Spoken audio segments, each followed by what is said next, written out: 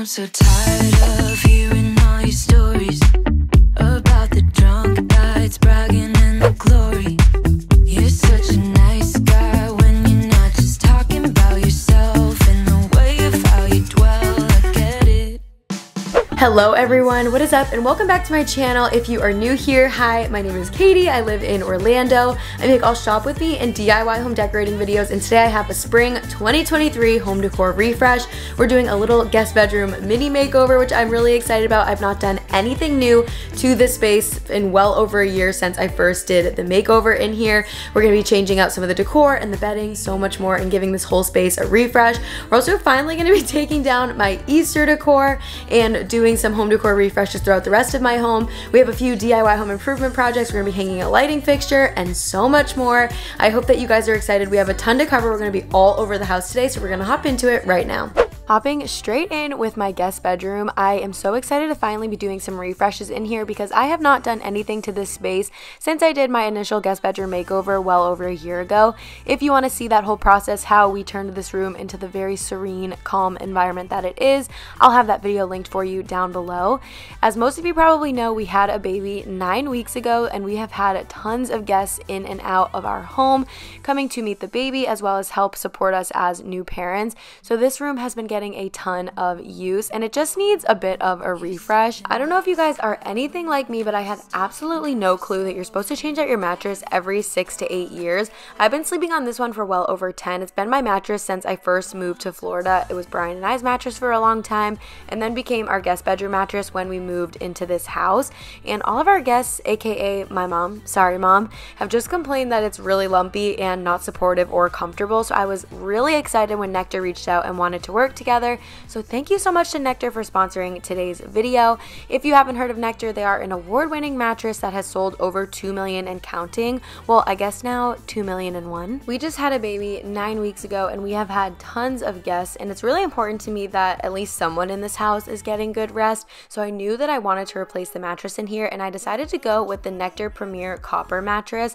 This mattress is 14 inches of pure comfort. One of the things I love most about it is the quilted cooling cover. We're in Florida, it's already almost 90 degrees every single day, so having a heat wicking cover with cooling technology is absolutely vital.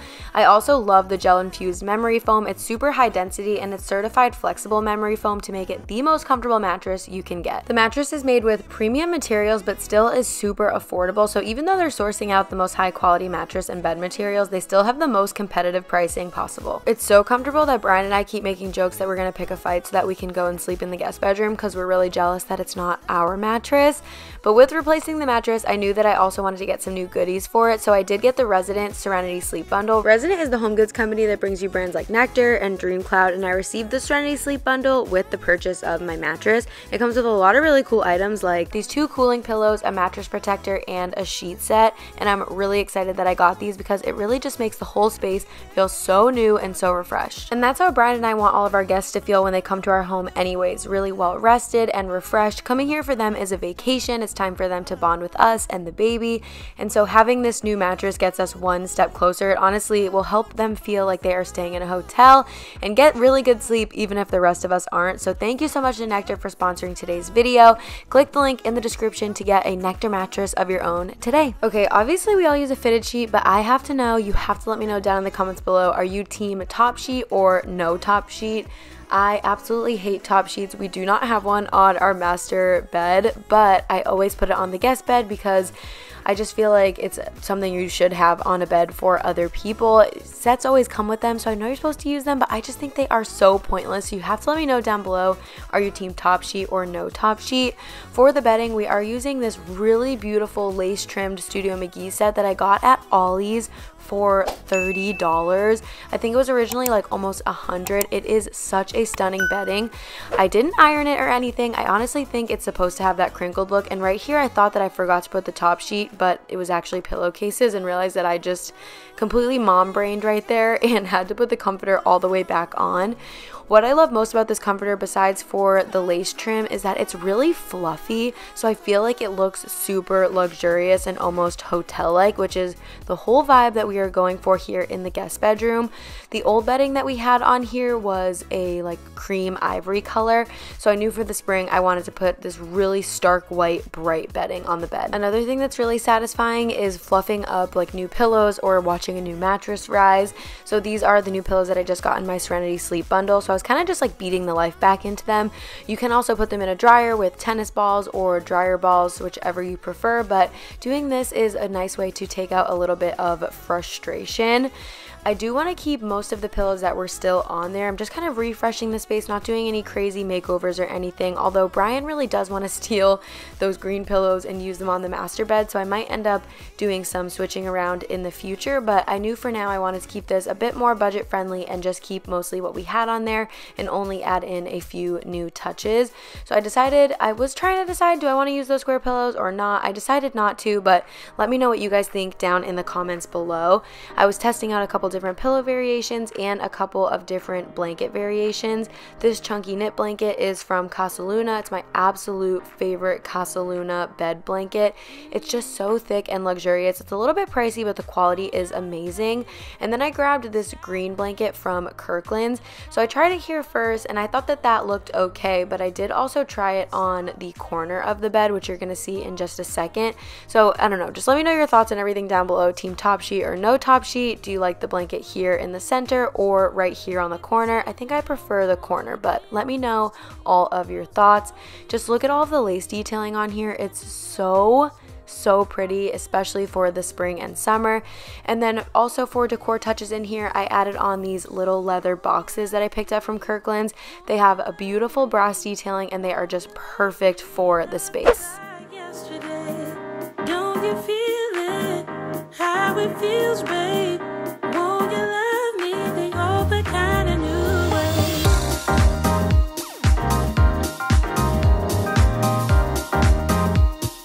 Love me like yesterday. So the next space we're going to be tackling is the home office, and this is a space I truly have not done anything to since we did the makeover in like December. It was a very budget friendly, affordable mini makeover. We did not have the budget to do this makeover, but we really wanted to do something to this room because it's one of the first rooms you see when you come into the house, and we were having my baby shower at our house, so we just used stuff that we already had, like the baskets. We made a basket wall, but we already had them all. We changed out the artwork in the frames and used furniture that we already had. And then the black piece that's against the back wall, that was from IKEA. It only came in white at the time, and so we had to paint it black, and it was a huge fail. Don't look too closely at the piece of furniture. It was honestly such an epic fail, so if you want to see a funny video, definitely go watch that one. I'll have it linked down below. But this room just became a catch-all for all baby items, like all of her stroller stuff and registry items that we haven't used yet because they're not like age appropriate for her. So it just kind of became a catch-all, and Brian does work in this space, so we wanted to get it all cleared out. We do have the UPPAbaby Vista V2 for anyone who's wondering what stroller we have, and we are obsessed with it. It's worth every single penny. But the big project that we want to accomplish in here is hanging a new lighting fixture. There's just a boob light on the ceiling right now, and they're just so ugly and just so builder grade. We actually got this light, but just did not have time to put it up for the makeover, so we never got around to it. So I knew that I wanted to put it in this home refresh video and maybe give you a few tips on how to change out a lighting fixture if you've never done it before. Keep in mind, I'm not an electrician, I am not a professional, I'm just a DIYer who has changed out a lot of the lighting fixtures in our home. So all you have to do is basically assemble the light fixture. That's the first step in the process. Make sure you're following all the directions, and before you start touching anything electrical to do with the house, make sure you cut the power. I know I say this in all my videos where we work on electrical stuff, but in case you haven't seen any of them, I just want to make sure that you know that you need to cut the power to the room from the power box that's probably in your garage or somewhere in your home. Go and cut the power so that you can be super safe. So first step, assembling. Second step, cutting the power. Third step, take the original light off.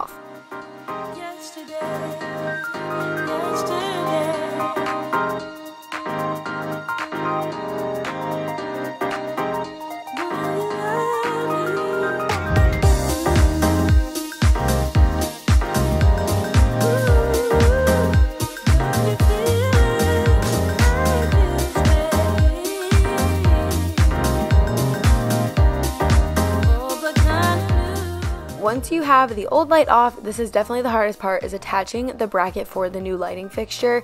Everything to do with hanging lights is so difficult because it's all over your head, so it's a really intense shoulder workout. But once you get the bracket up, it's kind of smooth sailing from there. You just have to attach the wires from the new lighting fixture to the hard wires of the house and cap them off, and then just push the light back up into the bracket and screw it in, and you are pretty much good to go. It's definitely an oversimplified version of how you do it, but I just kind of wanted to break it down because I feel like when you look at instructions or look online, it's a lot more overwhelming than it really is once you actually start doing it. We're going to do the full reveal in a second. I just wanted to clean up this room first. We made quite the mess. We have 2 ladders and then just all the trash and old lighting fixture parts all over the floor, plus a lot of drywall. So I just wanted to get all of this cleaned up and then get it all vacuumed, and you already know that I'm going to be using my absolute favorite Dyson dupe vacuum from Amazon.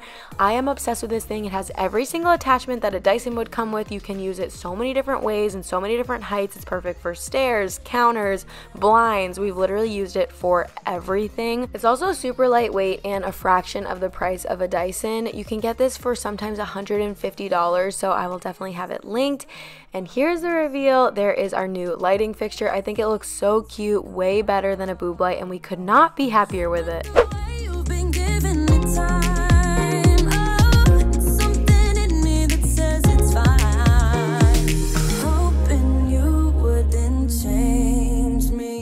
The same old thoughts be my referee. I will be alright, never cut it right, but somehow you make me change, like I'm better off with you.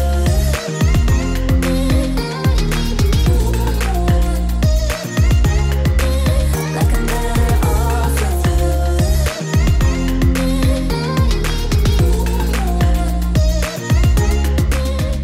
I knew it was definitely time for me to change out the paper towel holder because the other one we've had for years, the top of it, like the leather part, I've like glued and everything, it's just falling apart.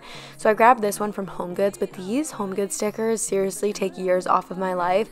Definitely my biggest tip is to just hit it with a blow dryer because it loosens up the adhesive underneath and it really peels right off with no residue. So highly recommend that tip.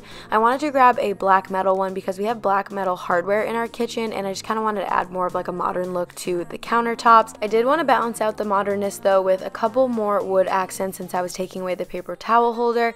I grabbed this little tray from Target. I also grabbed this little lamp from Threshold at Target. It's new and it's black with like gold accents. It's so pretty, so perfect for our kitchen. I did want the tray to be functional as well, so I picked up one of these, and I'm so curious to see how many of you guys know what this is. If you don't know, it is a French butter bell. I have always wanted one of these. I think it's so cool and so much cuter than a traditional butter dish. So the way that it works is the top half is where the butter goes, and I did go ahead and leave this stick of butter out overnight so that it would get super soft. I love butter. I always have softened butter. I'm more of a butter girl. Brian is an olive oil guy, so we've definitely had to adapt and compromise with cooking in our relationship because I always cook with butter and he always wants to cook with oil. But anyways, the way that this works is you spread the butter out into the top half, and then on the bottom half you're going to see a little fill line. It's just a couple tablespoons of water. It's not a lot, but when you put the butter bell back into the water, it creates an airtight seal that will keep your butter fresh for over 30 days. Although I will use my butter a lot faster than that, but I just think this is so adorable. Like I said, so much cuter than a butter dish, but functionality wise, I quickly realized that this just didn't make sense, this whole setup. So I did some swapping around and I moved my cookbooks closer to the refrigerator and closer to the pantry, which just makes way more sense because we do actually cook so many different recipes from this cookbook. If you've never tried it, go on to the Magnolia blog, Chip and Joanna Gaines blog, and they have this like raspberry pork chop recipe that is literally to die for. You do have to order the marinade special. I couldn't find it at any grocery stores near me, but it's so worth it. And then I did want to address the Cutco knives because so many of you are always like, where's your white knife set from? I feel like so many of you guys love it. I don't love it. I don't think it's really anything special, but it is from Cutco. Brian used to sell them a really long time ago.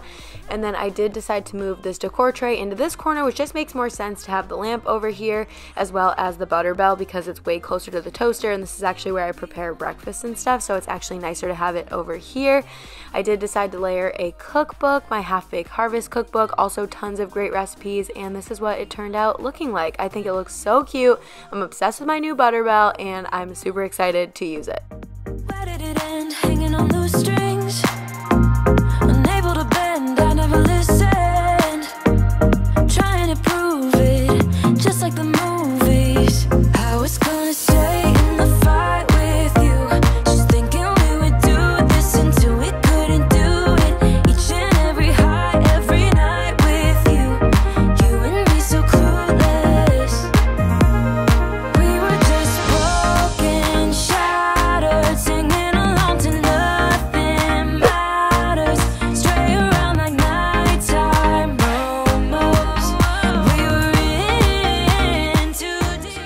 I'm so happy to finally be decluttering and refreshing these spaces because it just felt like so many different holidays were just scattered all around the house. We had the Christmas stuff in the kitchen. Right here I'm just getting rid of the rest of the Easter decor, and for now I'm just redecorating back to the way it was before I decorated for Easter. And then in like a week or so I'm doing a really fun summer tablescape, like dining room decorate with me. I'm really excited to bring you guys that video. I've never done a video like that before. And then I'm also going to be doing a summer home refresh decorate with me with like fun festive Americana decor outside and some new fun fresh summer touches on the inside of the house. So you have those really fun decorating videos to look forward to in the next few weeks. If you're excited about them, definitely make sure you subscribe so that you don't miss them. But for now I just returned things to the way they were before Easter, and as always I'm just beyond obsessed with this shelf. And with all of those simple changes and projects, I feel like our home is completely refreshed and reset and ready for summer decor. Well, alrighty you guys, there you have it, a spring home refresh with a ton of DIY home improvement projects. We have a ton more to come. We're gonna have my summer home decor refresh or summer decorate with me coming up really soon with a bunch of really fun and festive summer decorations. But I hope you enjoyed this spring refresh with the DIY home improvement projects, and thank you to Nectar for sponsoring this video. Thank you for giving our guests the comfort of sleep, because not everyone in this house is getting it with a new baby, but a new comfortable mattress definitely helps. So check out the link in the description to get yours today. I hope that you guys enjoyed this video. Let me know your favorite areas and what was your favorite project down below. If you learned something, like maybe how to hang a lighting fixture or got inspiration for the decor, definitely be sure to give this video a thumbs up and hit the subscribe button so you don't miss out on all of my future videos. Thank you guys so much for watching. I love you all so much, and I'll see you next time. Bye guys.